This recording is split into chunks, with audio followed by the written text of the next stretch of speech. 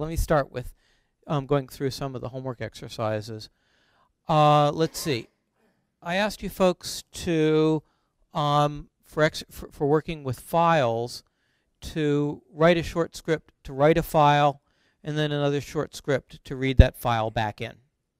So here's an example of so I wanted information like this in the file, and then I wanted to print out the file in a format like that. So how do we put the stuff in the file? Well, there's lots of ways to do it, but here's a very simple script, and it's got the boilerplate I would recommend having, which is to have a, you can't get away without an open statement. So here we open the file for writing.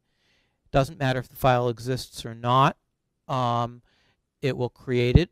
It will overwrite it if it exists.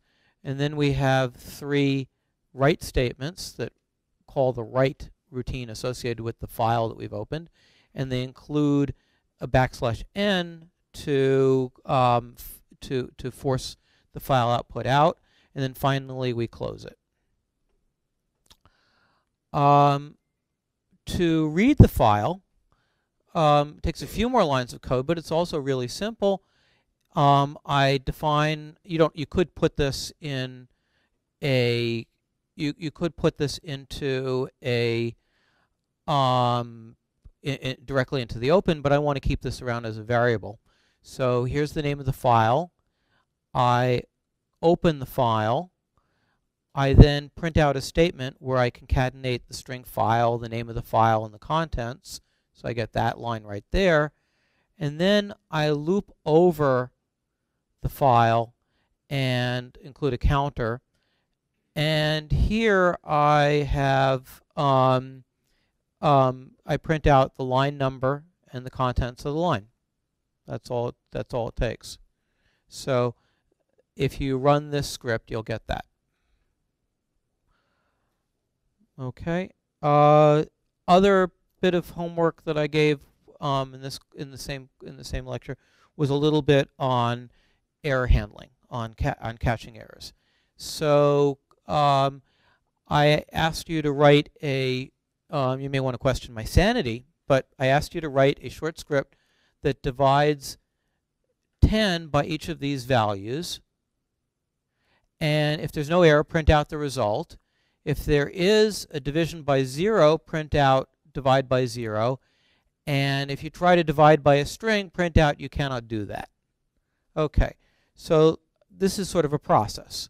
First thing I did was to write a very short script that does everything without the error handling. So then I can see what's going on. So I write this short script for val in this, and then I do the division, 10 divided by the value here, and then I print it. So this hums along fine in the beginning. 10 divided by 10 is 1.0, 10 divided by 5 is 2.0, and then I get an error. I get a 0 division error, so that gives me a hint that I need to handle 0 division errors in my code. So let's go back and add that to the routine. So now I put it in a try statement. Try, except, if I get this exception, print something out. Else, if I don't get an exception, do this. So now this does what I did before, prints out the division. Otherwise, now I get divide by 0 error, but now I get yet another error when I try to divide 10 by the string 0. And so I handle that by putting in another clause in the except for type error. Okay, so here I have the except type error as well as the except 0 division error. And now I get this. And I went a little bit further, and I actually capture a little bit of information from the error so that I could know what the problem was. But that, you get the idea. Okay, so that it answers that homework question.